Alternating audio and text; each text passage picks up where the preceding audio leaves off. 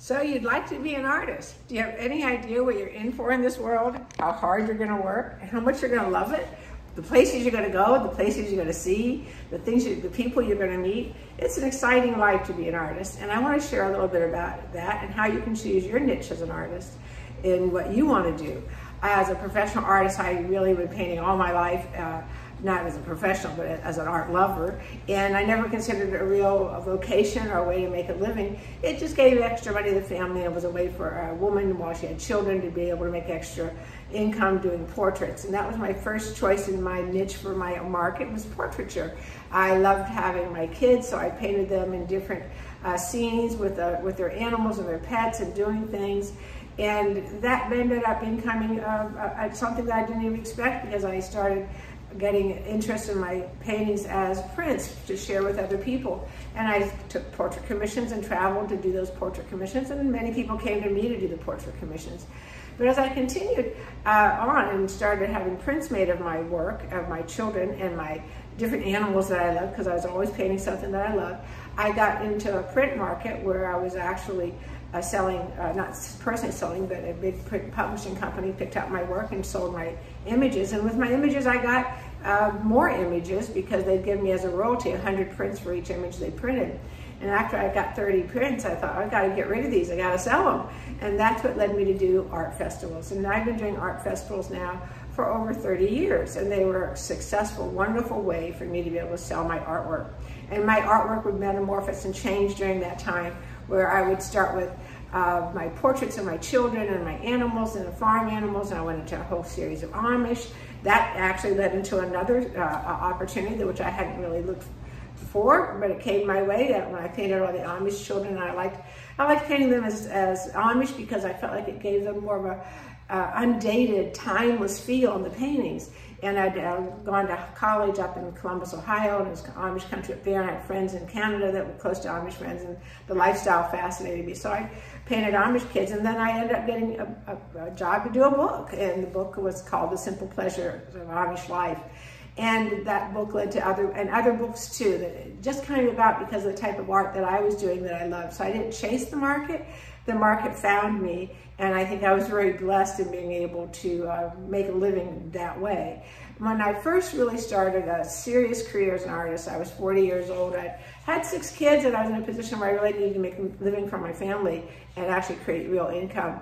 And my first choice was to do portraits, and the next choice was to do teaching, because again, it came to me. I got a call from a friend, and they said, hey, can you teach at this particular club? And I said, well, I guess I could. And can you teach watercolor? Can you teach pastel? Can you teach acrylic? And I said, yeah, I can do all those. And interviewed with the club, and they took me on. That was, like I said, 30 years ago, and have been doing it and still love it, still love the people. I consider them very special, and I teach at actually 3 different clubs I've taught at, and still teaching at 2 of those 3 clubs today, and really just treasure the people that I'm working with, treasure watching their progress, the new people that come in, and the enjoyment that these people have from painting and being able to teach them to paint.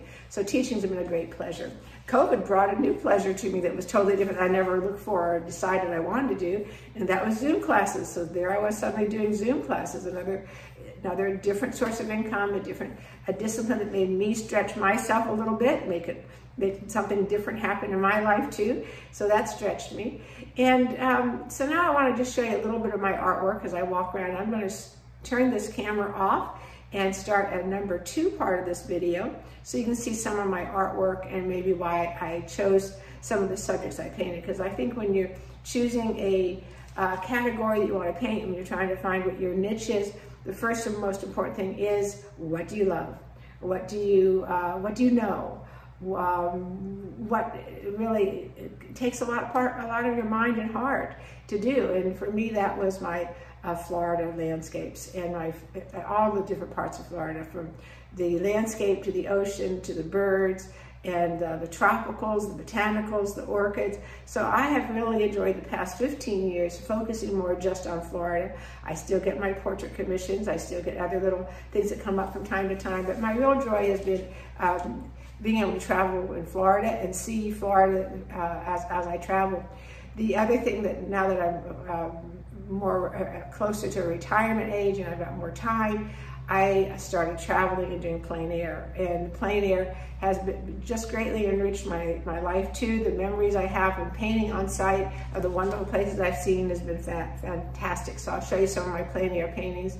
And that's how I chose my niche, is paint what I love, and I found people that loved what I did, and I had to be smart about it. I did have to do a lot of reading to make it possible that I knew how to make my sales and how to target my market.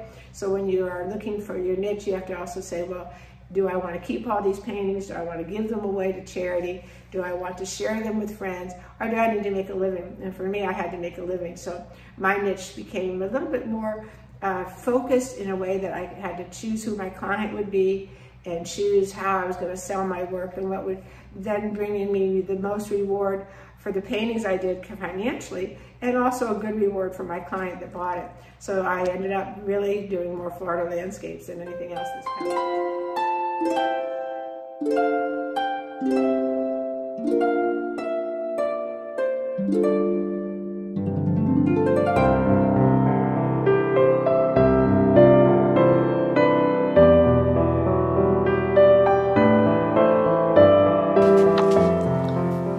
Hi, I'm Eileen Shalom, and I've been a FLAG member since 2017.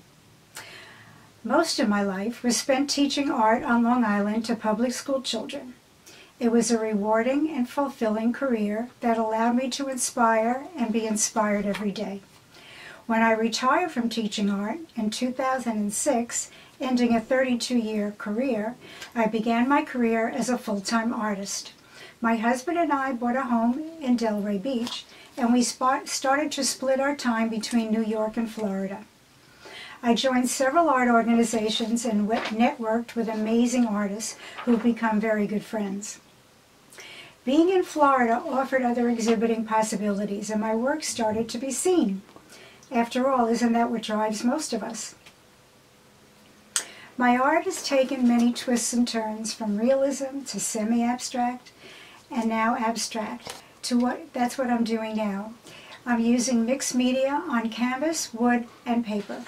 I enjoy the process of painting, then placing torn and cut papers or fabrics or string or whatever I can find into the piece, painting around it and over it, and repeat. My art usually takes on a whimsical, childlike, playful style, probably informed by working and playing alongside children for so many years. I've been inspired by my own travels and by literature. Most of the work I have done in the past few years has been influenced by the words in Italo Calvino's book, Invisible Cities. In this book of imaginary landscapes, I found my mind traveling and needed to create my own imaginary cities. What you have behind you here is one of my newest paintings, partly based on this Calvino book. But the process that I did here was, I don't always start this way. Sometimes I work directly on canvas, but I was on vacation and I started a watercolor. And then from this watercolor, I decided to turn it into a little mini painting. And from this mini painting, I photographed it and imported it into my Procreate program, which I'm going to show you right here on my iPad, which is invaluable, I think, for me, and could be for many of you. So the painting, which is this, turned into this after I played around with lines and color and shape. So for one thing, I have this set to white right now, and a pen, and I'm going to just start to draw where I think I might want some circles. And then, if I don't want them there, I just touch erase there and erase there. So there are lots of possibilities with this program. Anyway, back to the painting. Today I would like to show you some of the things I use to do my collaging into my paintings. Right now this painting, I would say, is 85% done. And some of it has been collaged into in some mark making and pen and paint marking. But I just wanted to show you a few little things that I do.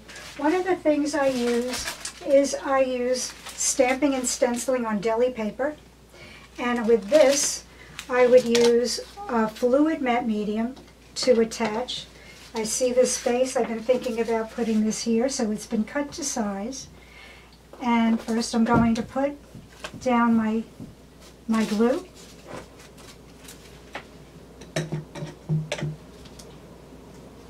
And then I'm going to place the piece where I'd like it to go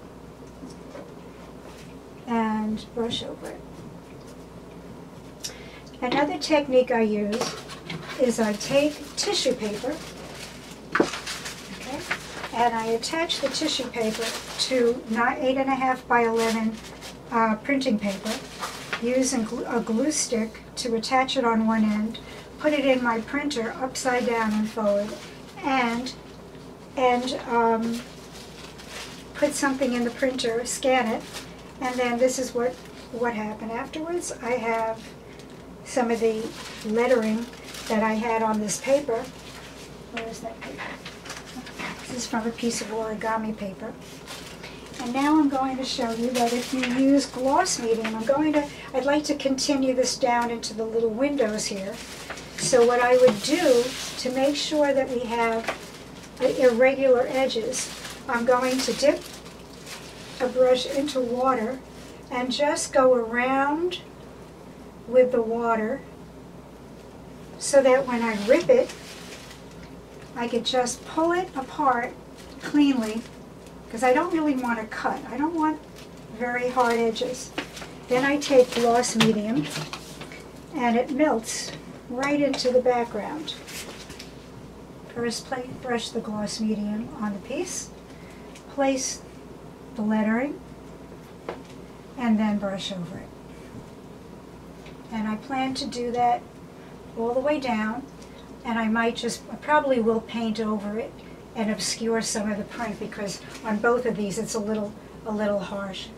One more technique is I use tracing paper to outline spaces that I want to, like patterns that I want to place in doors and windows and other such things. I put the tracing paper on top of the paper I want to cut right here, and I'm going to cut my little black archway. And one quick cut. Take the tracing paper away. This door will get glued right here. This painting is called All You Need Is Art, and I believe that is all we need.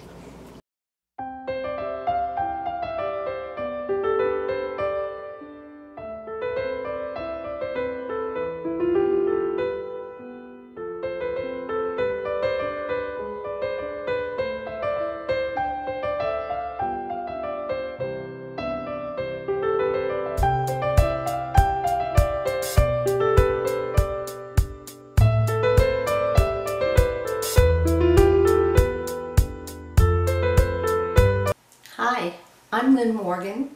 I've been painting almost all of my life, but when I retired from the corporate world, I decided to make it my full-time occupation. I started out doing acrylics, and after a while I switched to watercolors, and then I discovered pastels, and I realized that I really loved them, and I've been working with them ever since. The pigments in pastels are the same pigments that are used in oils and watercolors and acrylics, but they're in a stick form. They're put together in a stick with a binder, and so you don't use a brush or any other tools, you just use your hands. This is a pastel board, and it's already colored, so I don't need to do an underpainting with this, but it has a gritty surface too, and that gritty sanded surface picks up the pigments that are in the stick, and it almost gives it a dimensional quality because of those little flecks of paint that are on the surface. Let me give you a demonstration using a darker color, like for example this purple. Really takes it very nicely. And a medium tone like this gorgeous bright orange. and a lighter tone like, let's see, how about this nice light blue-green. People call it a drawing medium sometimes, which it can be, but it's really a painting medium because you can use the side of the stick to make a stroke just pretty much the same as you would with a brush, or you can use the edge of the stick to make lines as well. So you can do either drawing or painting with it, or a combination of both in the same. I'd like to take just a minute right now and show you what I've been working on lately. Last year when the pandemic started and we were all staying home all the time, I decided to go ahead and try another medium, and I decided to try out oil painting. And then I discovered the method of using cold wax with my oil painting. These paintings are done most of the time with a palette knife rather than a brush. I hardly ever use a brush. But let me show you how I do this. I mix the paint with the wax and then apply it with any one of a number of tools. Here I'm taking a brown pink, which is a transparent oil color, and I'm going to mix it with about an equal part of the wax, the cold wax. So this is a tool that I'm going to use called a brayer. This is a specific brayer made for oil paints and wax. And I'm going to dip this in here and get it nice and coated.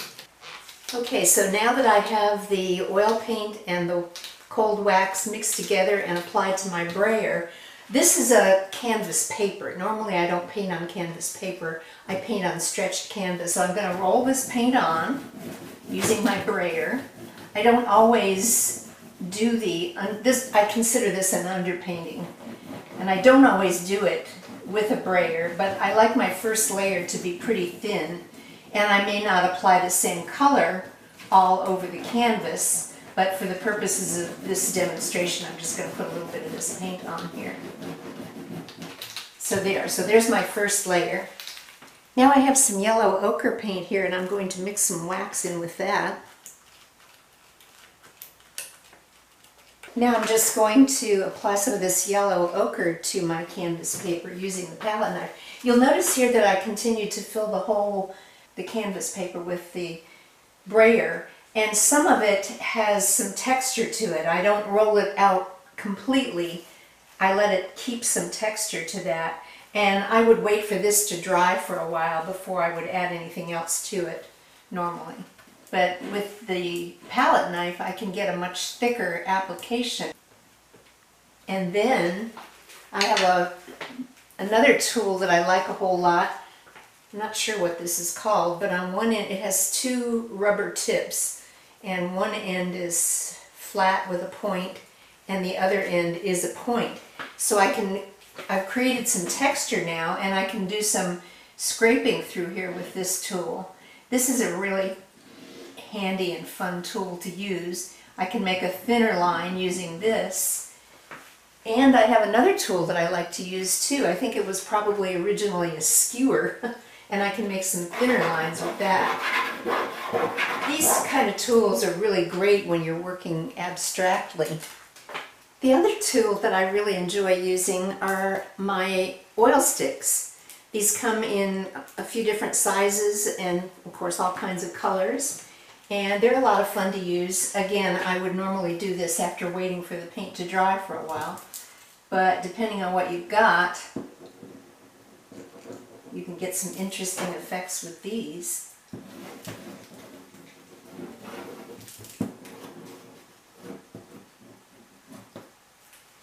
They're a lot of fun to use.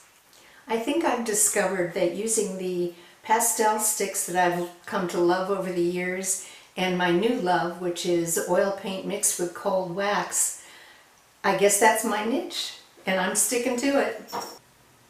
Well, maybe.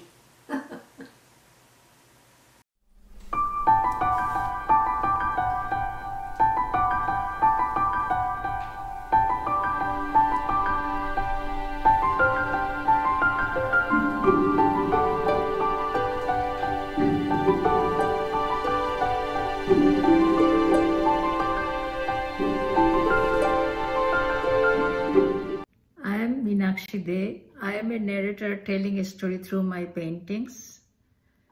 I am working in this field more than 45 years. I have experienced lots of changes in my whole life, but nothing could not take away my painting, my art from my life. I always try to express myself through my paintings.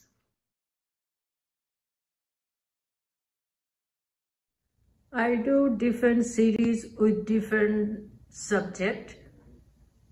This one, migration series. 10 painting of that series I finished. This is very close to my heart because this subject talk about my own life in a different country. I love to use different layers of color, lines. The lines come to me automatically.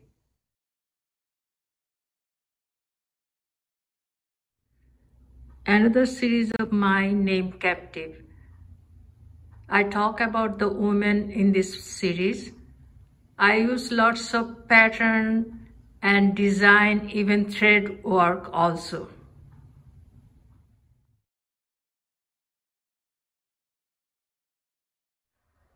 Total 10 painting of Captive series. This is one of it.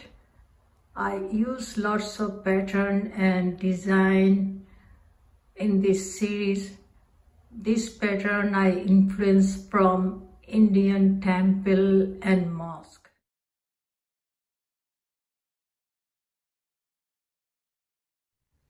Three-dimensional painting of Captive series. I always research something different, make my painting interesting. And I use obviously lots of lines and layers of color with my technique.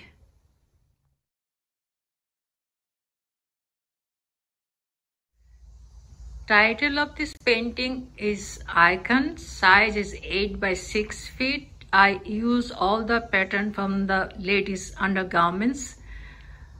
I do the painting without frame. That's why I need to hang this canvas in my studio wall sometimes. Sometimes I do in a big, huge table.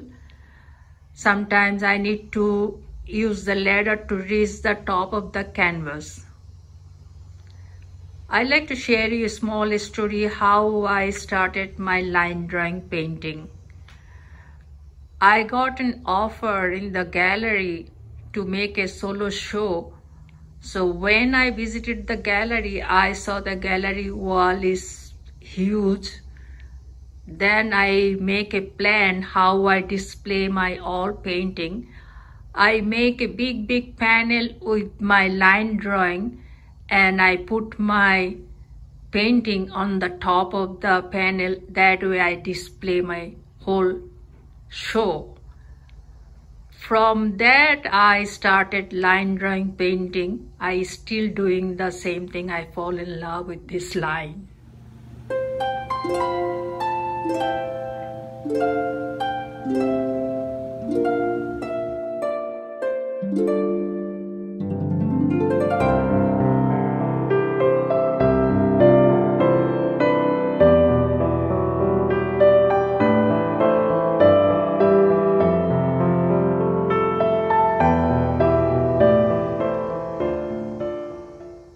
This one, my latest painting.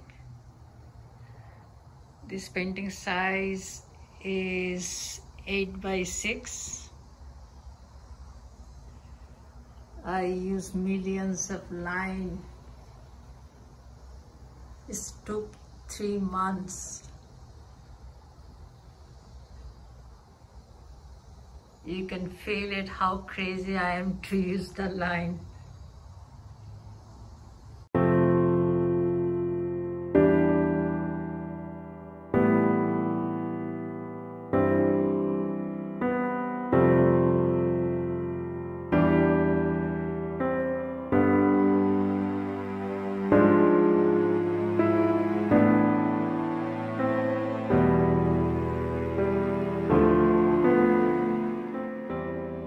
Hello, my name is Nadine Saitlin, and I am a visual artist. I do paintings and sculptures, and what I want to talk to you about today is how I got involved in my latest project, which is painting gourds. I started out several years ago doing what I called assemblages. I collected materials and I wrapped them with various feathers and raffia and reed, and came upon the gourd form and started to wrap the gourds. I think we have a still that you'll get to see, a wrap gourd. Those have all been sold, and I'm delighted they took hold so well. But then I decided that I would use the gourd as a surface to paint on, that it could become my canvas and I could do third-dimensional paintings. The gourd is a member of the pumpkin family and has been used over time to do utilitarian ware, cups and musical instruments, and decoratively. My thought was that it would become a perfect canvas for third-dimensional paintings. So what I do is I cut open the top of the gourd, empty the seeds out, you can still hear them in this one, clean it out, and then start to prepare it for painting. I take the inside, this gourd is in process. I take the seeds out, I put a varnish inside, and then I paint the outside in one color. I usually use white acrylic spray paint. I then sketch my ideas in pencil on the surface of the gourd.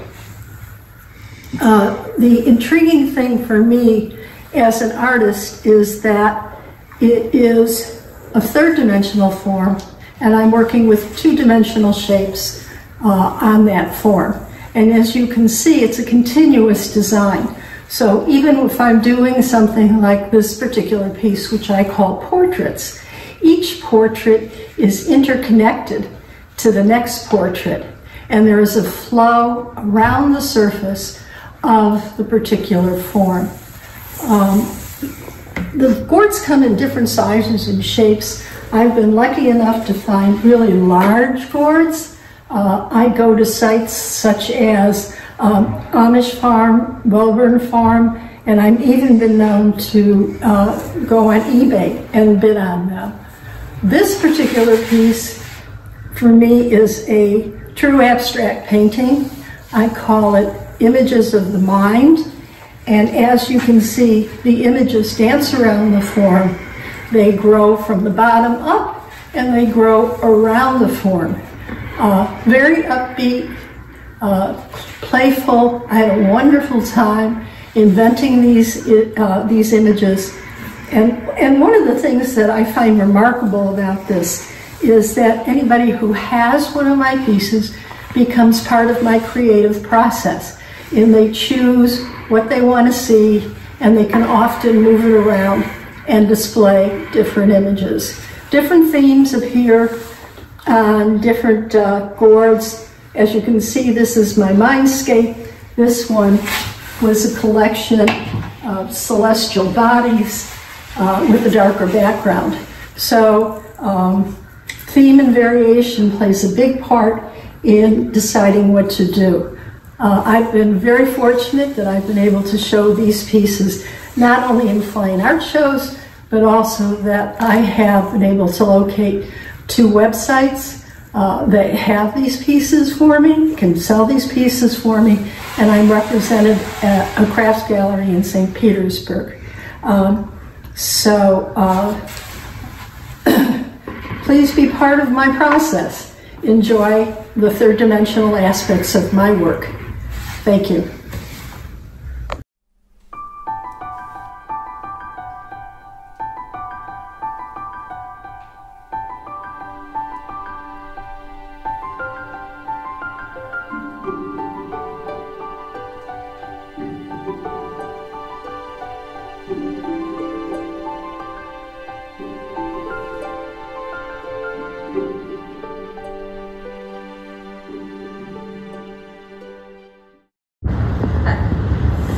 I'm Jane McIntyre.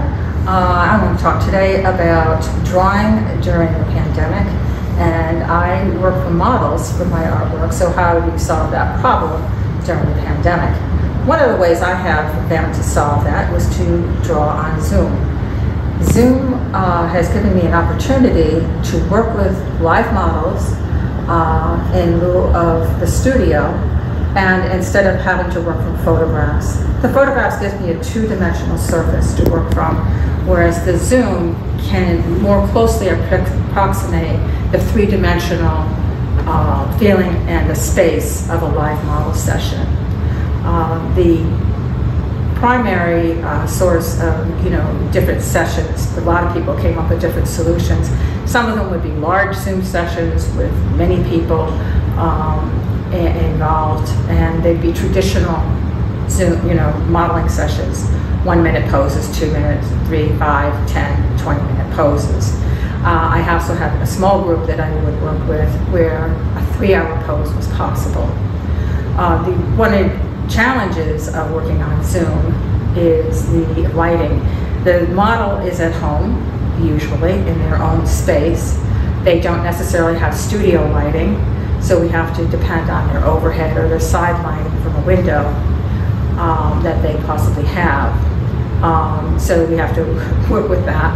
The other challenge is trying to get the whole figure in of the model. If you get the whole figure in on the Zoom session, you don't have a close enough view to do detail work necessarily. But one of the solutions to that was, if the model would allow it, is to do screenshots, where you can take a picture of the model in the pose that you can then work from later on if you needed to as a reference point. Of course, permission from the model is necessary for that. Most of the sessions were not nude. Some of the more professional sites I've been on would allow nude modeling. But having access to it, and the nice thing is you're at home and you can access several times a week. I would find several different groups to work with. So I always had a wealth of models to work from in the last 2 years. Some of the other things I've done on Zoom are classes. I'm sure that people have given classes. I've also taken classes online with people like Stephen Assail. The Portrait Society did a Zoom session where they had a live person demonstrating from a live model and invited everybody to draw along with them. And so some of these drawings here are from that particular session there. The one on the bottom was developed after taking a class with Stephen Assail.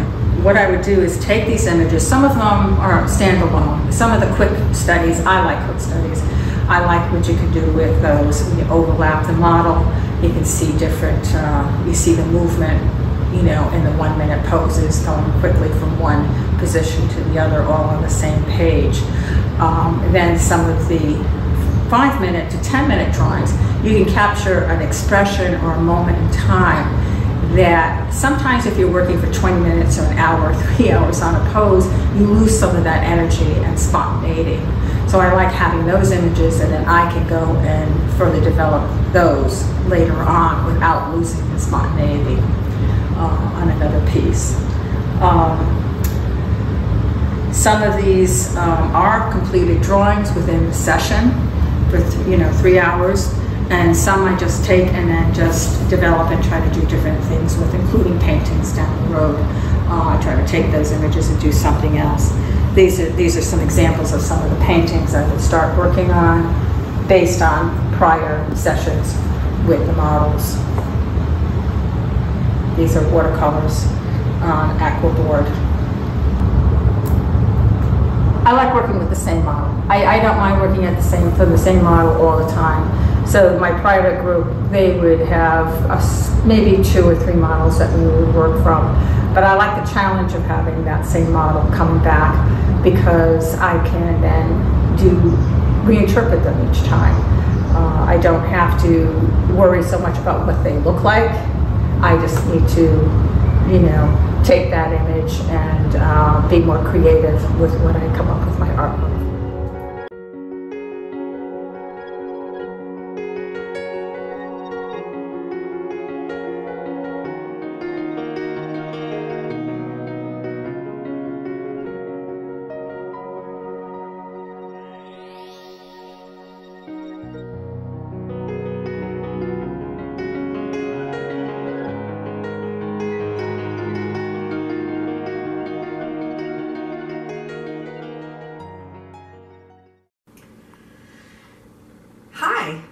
Jane Lawton Baldridge.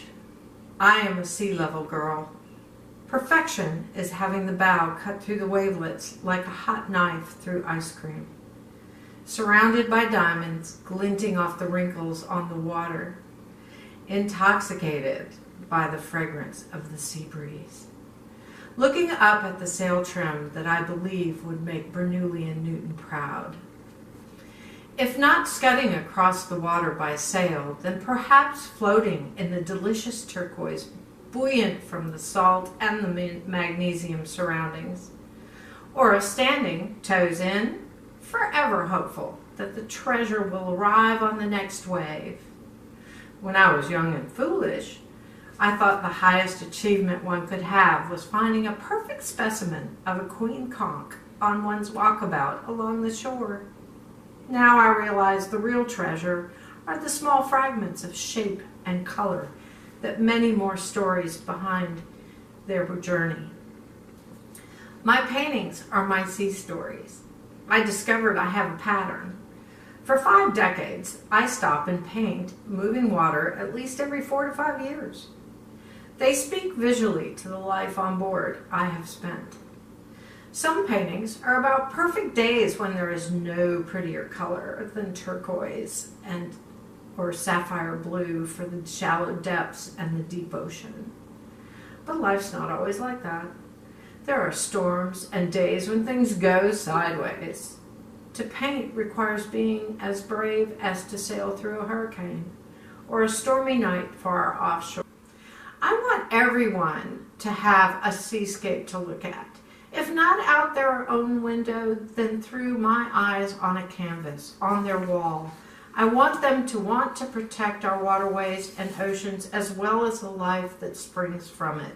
If you do not go out on the ocean and witness its power and beauty, you won't understand the rushing water born on a storm. Currents, tides, and runoff change the land. This can manifest into the magic of an oxbow forming in a river, or a beach house undermined and falling into the ocean. I've had a fascination, maybe an obsession, with water for as long as I can remember. Watching my childhood sandcastles fall to the continued impertinent rolling in of the waves and tide captivated me. It was but a miniature version of what happens all around the globe. Now, much of the coastal areas of the planet have reason to watch their own erosion, subsidence, and the rising tides reshape their world. So my second focus these days is a project called Oceana Phenomena, Sea Level Stories. Oceana Phenomena is about sea level rise and water quality, using art to reach the public heartstrings in a way that graphs and data do not. We are late to address this problem and we need to approach it from every angle. I acquire used mannequins and then we cover them in recycled navigational charts specific to areas at risk of permanent inundation, and then paint them with waves and water climbing up their bodies.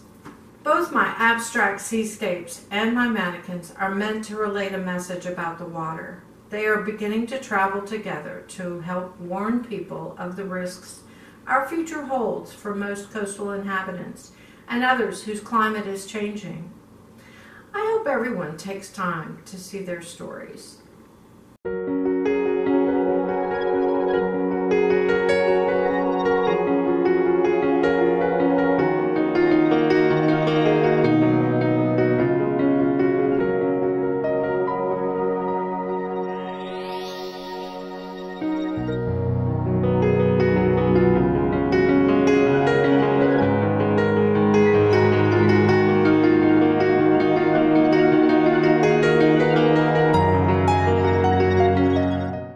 Hello, I'm Lori Williamson.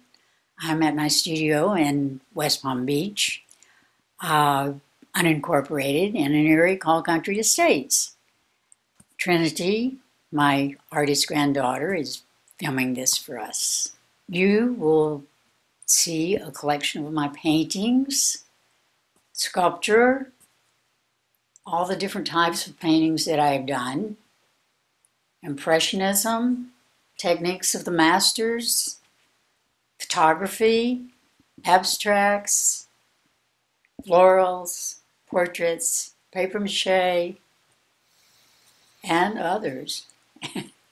And I hope you enjoy viewing what I've done, and maybe you can decide what my niche is. I think maybe portraits or human image might be the main thing that I enjoy doing, but I enjoy just creating art and being true to myself. Two of the pieces that I might mention are The Politician, which is my oldest piece that I have framed still, and it was painted in 1973, and it hung in the DuPage County Courthouse for quite a while, and was written up in the Little Trib. The abstract Twin Towers was the Best of Show Award winner in the 2004 Florida Artists Group exhibition, and I have it in my collection here.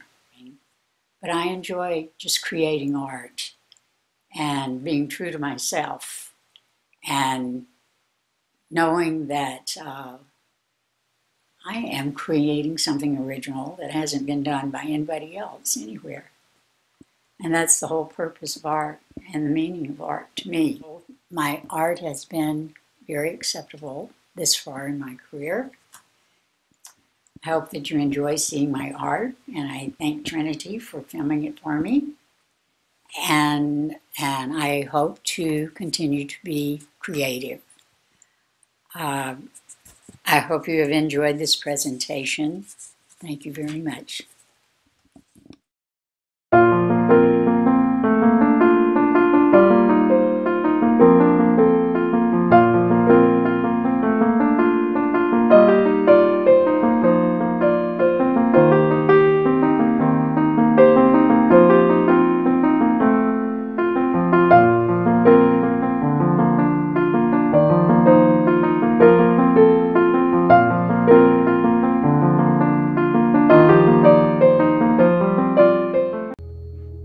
Hi, I'm Suzanne Barton, and although I'm a professional photographer by trade, my most recent endeavors find me under the surface doing underwater fine art. So you might say, what is underwater fine art? Well, I'm here to explain. It's actually a type of mixed media that first of all starts with an underwater photo session with a beautiful model, beautiful clothing where color and design have had a lot of thought in it. I really don't see an end image when I'm shooting. I just kind of follow the energy flow of the images that I capture underwater and go from there. But after I have all the images, I edit them, which is a very extensive type of process, as you well know. And when I see the right image, I just know intuitively. And I also just then follow the energy and use my imagination to either create a storyline behind it or sometimes just enhance with beautiful artistic embellishments. Some of them I've actually done alcohol inks and acrylics on. So you can see how adding a little bit of a story behind it and creating this scene brings these images to life. So there is an extensive amount of equipment that you need and know-how too. It's not like photographing above water. The lighting's different. So I control my lighting with a big tarp that I put over the pool area because I want the light to be soft and very conducive of beautiful womanly skin. Then I also pick whatever I'm going to do with clothing, and I'm usually picking color more than anything. And when I see that image, I start to create. So it's the most fun I've ever had, and I'm not gonna stop. So I thought it might be interesting if you could see how an actual shoot goes. There was a woman who was a model, but she really was a normal person. She wasn't like a real model. But just to show you that anybody can really do it, and it's really a ton of fun. Most women who have done it say, wow, that was an amazing experience. So I call that type of commission, Unleash Your Inner Goddess. So I'm always looking for mermaids and mermen to avail themselves of the opportunity. You'll not ever have an experience quite like it. So let me show you how a session actually goes. Bear with me just one moment.